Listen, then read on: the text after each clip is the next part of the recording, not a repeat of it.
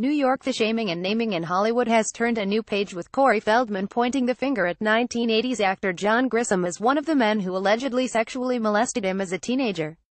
The former child star made the revelation during a chat with Dr. Oz on the latter's show on Thursday.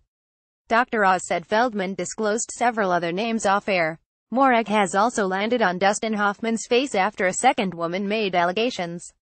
Writer-producer Wendy Riskatsounis said he propositioned her in 1991.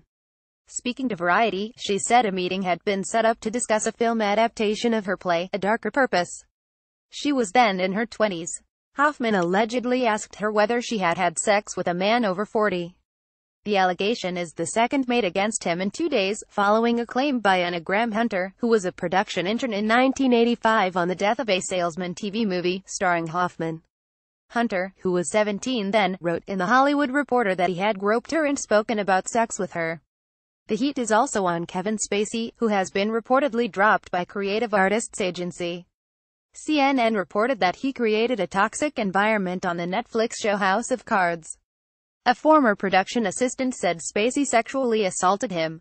Netflix and Media Rights Capital, the show's producer, suspended production earlier this week after another actor, who is not part of the cast, alleged he was accosted in 1985 at 14 by Spacey.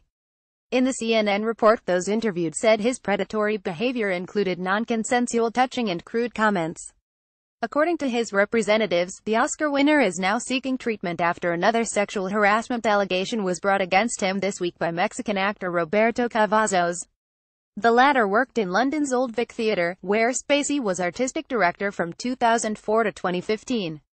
Meanwhile, director Brett Ratner has filed a defamation lawsuit against a woman who claimed in a Facebook post that he had raped her some 12 years ago. On Wednesday, he sued Ms. Melanie Kohler, accusing her of deliberately false and malicious accusations. Her lawyer countered that Ratner and his lawyers can try to erase the truth through threats and intimidation, but we'll see you in court. Bloomberg, Reuters, Washington Post.